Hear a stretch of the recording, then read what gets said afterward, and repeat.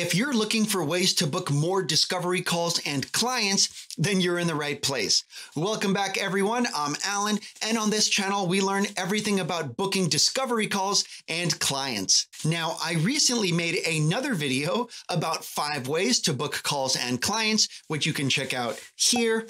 But anyway, the summary there was that when people ask, how can I book more calls? How can I book more clients? What they're really asking is how can I generate more traffic, aka get attention? So let's go ahead and jump right in to 5 more ways to book calls and clients. The first next way to book calls and clients is with referrals.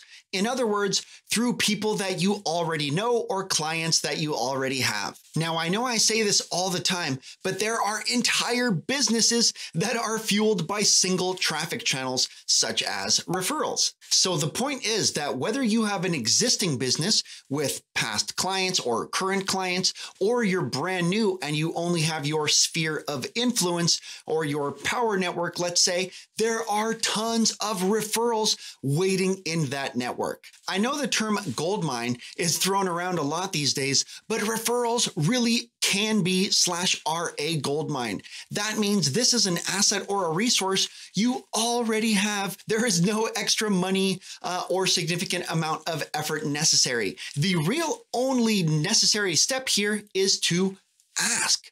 Have conversations with your most connected family members, friends, and so forth. The next way to generate traffic, calls, and clients is with influencer marketing. In other words, taking advantage of other people's audiences. Now, utilizing other people's audiences is a tactic that is so valuable that I'm going to make another video on it soon. But the point here is that there are other people, other accounts, profiles, or channels, or whatever that already have the audience you're looking for. So on one hand, you can spend all that time creating content, having conversations, and so forth to build your own profile.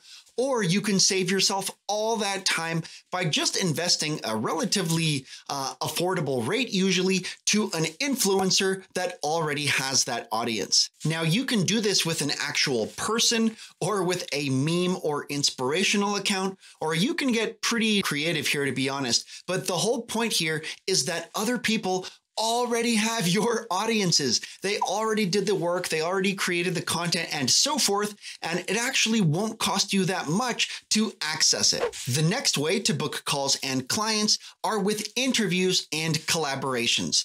Now, this kind of means exactly what it sounds like, that generally you want to not only interview other people, but if you can, get interviewed yourself. Now, this definitely does not mean to go around clout chasing and trying to see if Kylie Jenner or one of these people can interview you. You probably want to focus a little bit more niche and maybe punch just a slightly bit above your weight or even below. You don't need to get too cocky here. The point is that you want to just generally build connections, access other people's audiences, provide valuable content, and so forth. The next way to book calls and clients is with SEO, in other words, search engine optimization.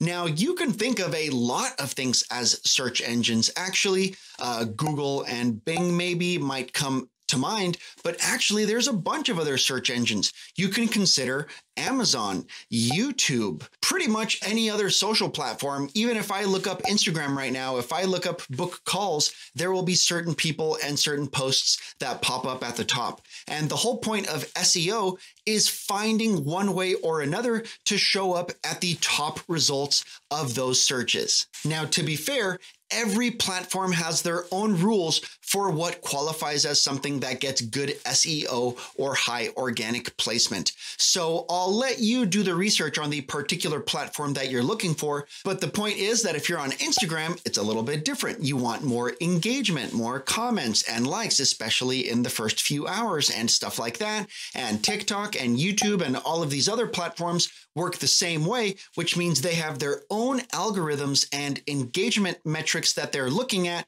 which you should aim to please, let's say. The next way to book calls and clients is with marketplaces. Now, keep in mind, a marketplace is anywhere where buyers and sellers come together to meet. Now, this could be Amazon, eBay, Upwork, Fiverr, Craigslist, and you can pretty creatively define a lot of other platforms, which pretty much comes down to buyers and sellers coming together to meet. So sticking with a few big marketplaces here, let's start with Amazon.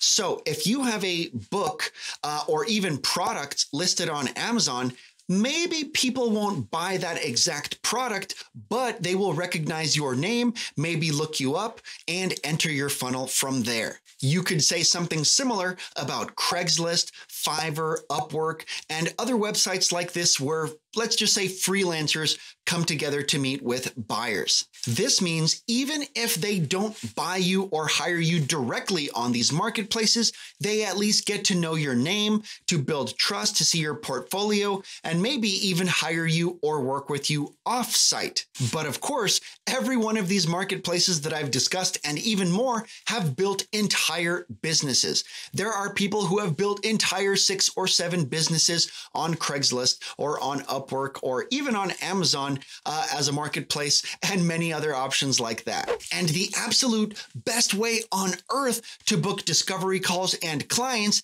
is to hit the like button and subscribe below. If you learned something interesting today, it does help a lot. For more help booking and converting discovery calls and clients, then definitely check out my free training below or book a free discovery call as well. Well, that wraps us up for today. Thanks everyone for stopping by, and I'll see you on the next one.